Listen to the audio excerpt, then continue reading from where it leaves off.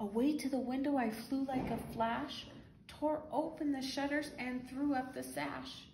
The moon on the breast of the new fallen snow gave the luster of midday to objects below. When what to my wondering eyes should appear but a miniature sleigh and 8 tiny reindeer.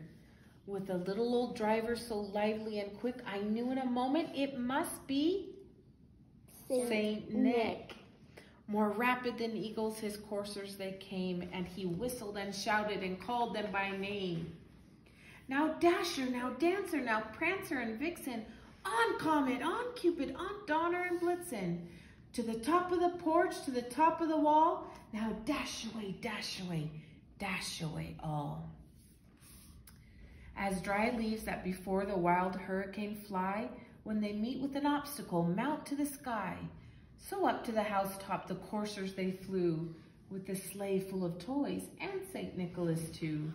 And then, in a twinkling, I heard on the roof the prancing and pawing of each little hoof. As I drew in my head and was turning around, down the chimney St. Nicholas came with a bound. He was dressed in all fur from his head to his foot, and his clothes were all tarnished with ashes and soot. A bundle of toys he had flung on his back, and he looked like a peddler just opening his pack. His eyes, how they twinkled. His dimples, who has dimples? Lex. His dimples, how merry. His cheeks were like roses, his nose like a cherry. His droll little mouth was drawn up like a bow, and the beard on his chin was as white as the snow. The stump of his pipe he held in his teeth, and the smoke it encircled his head like a wreath.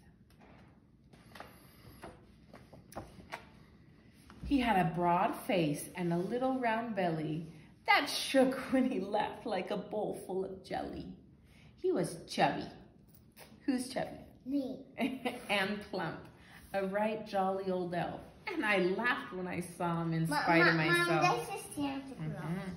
A wink of his eye and a twist of his head soon gave me to know I had nothing to dread.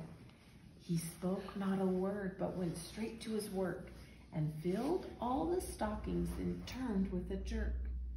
And laying a finger aside of his nose and giving a nod, up the chimney he rose. He sprang to his sleigh, to his team gave a whistle, and away they all flew like the down of a thistle. But I heard him exclaim ere he drove out of sight, "Merry Christmas to all, and to all